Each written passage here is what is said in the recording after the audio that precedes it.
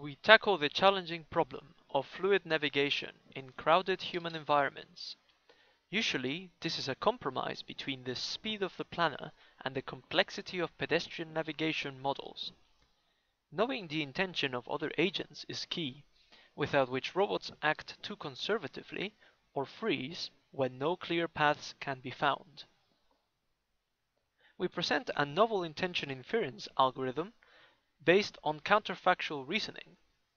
We first construct, for each agent, an interactive motion model.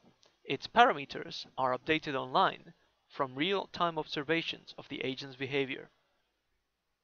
Counterfactual simulations, based on these models, provide optimal velocities towards each hypothetical goal.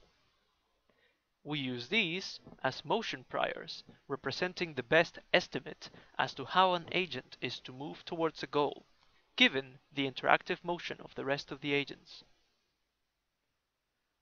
Likelihoods are then computed by comparing these priors against the current agent motion. Bayesian recursive estimation provides a posterior probability distribution over time for all navigation goals.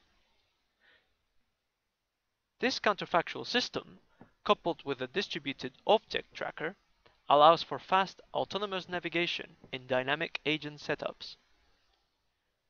Our novel multi-camera tracker performs local and global belief tracking in real time, providing position and velocity estimates for multiple agents.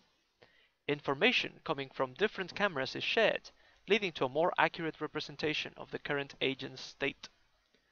Fast belief convergence allows autonomous planners to recognize agents' intentions quickly and navigate effectively like human pedestrians. In the case robot agents are unaware of the set of hypothetical pedestrian goals, the speed of our model enables us to perform sampling over the complete navigation space.